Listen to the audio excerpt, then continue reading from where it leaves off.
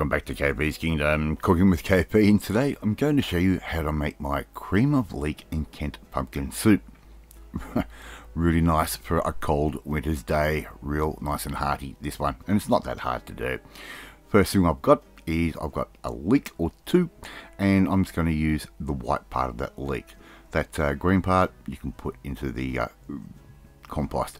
Now, as I pointed out there, you can see there's a little bit of dirt up inside that leek. It's just the nature of the beast when it comes to this particular vegetable. Alright, we want to get rid of all of that dirt from the inside. So here's a little tip. Put that upside down into a jug of water, just like that, and let that sit for around about half an hour, and all that dirt is just naturally going to fall straight out. Alright, into a saucepan. It's a nice big knob of butter or two. Okay, just start melting that down. And yeah, look, use butter, don't use margarine. Butter is always better for something like this. I've cut all those leeks up nice and fine, and they're just going to go straight into our saucepan, just like that. Okay, I'm not even going to wait for the butter to melt 100%. So just add all of that in, just like that. And if you haven't had a cream of leek and pumpkin soup before, or you don't know what you're missing, the flavors just work together. A little bit of freshly ground black pepper to taste. I'm going to add it in just a little bit early and get that pepper flavor really infused into this soup. Right, so just grind away on that. Probably going to use around about a 1/4 teaspoon's worth. Now I'm going to start adding in some pumpkin, which I've finely cut up just into nice little cubes, nice little chunks. Right, just like that. I also had a little bit of leftover from another recipe from the day before. So it doesn't matter, put that in. It's all the same vegetable. Just add all that straight in. We haven't added any liquid yet. We're just sweating everything off. Now here I've got 2 litres worth of chicken stock. You can make your own. There is a recipe in season 24 if you want to see that. So I'm going to add in about 2 litres worth of that to start with. Alright, so straight into the hot saucepan, doesn't really matter. It's just going to work a little bit. Good pinch of salt, because the pumpkin is really going to be able to handle a good amount of salt. Right, just keep moving that around. And we're going to start bringing this up to a little bit of heat. I'm going to cook this off a little bit slow. So I'm starting this recipe off at about 1 in the afternoon. So it will be really nice and creamy and ready by around about 6 o'clock that night. I'm going to put the lid on, let that just do its thing for a little bit. Come back, check it every now and then. As you can see, we've got a nice little bit of simmerage happening in there. I'm just going to give that a little bit of a stir through.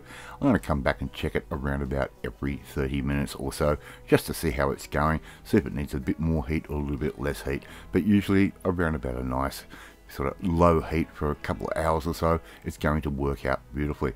As you can see, that pumpkin is cooked through and is mushing down just by pushing it on the back of the spoon, just like that.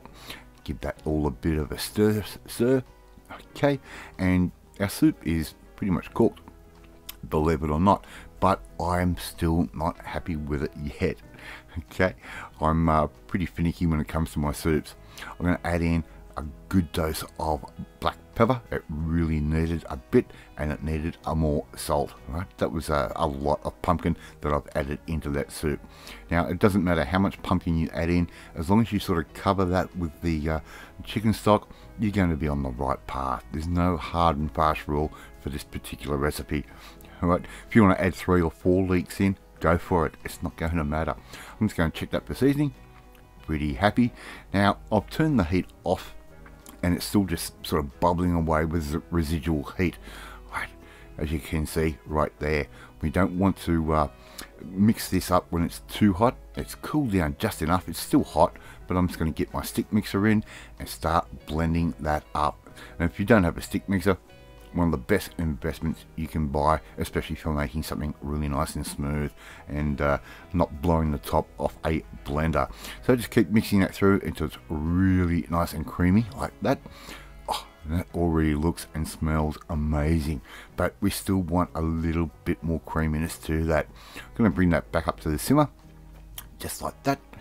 Okay, it's going to take you another couple of minutes or so, and I'm just going to check it for seasoning, make sure I'm pretty happy with that, and check it for consistency, and I'm pretty happy with the way that is going right now.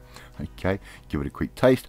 If If you think it needs a little bit more salt or pepper, add. If it doesn't, don't.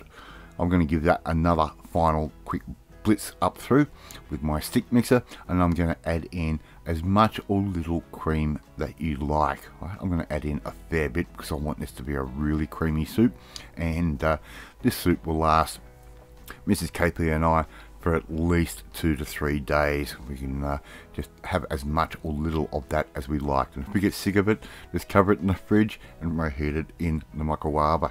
Okay, so just give that a real good blitz. As you can see, our beautiful cream of leek and Kent pumpkin soup is done and ready to serve. I'm just going to serve that up in a bowl, and we'll serve that up with some nice crusty bread.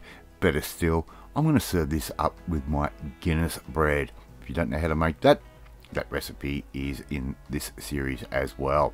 A little dollop of sour cream, as if things aren't creamy enough. It's just going to add a little bit of tartness to our beautiful soup.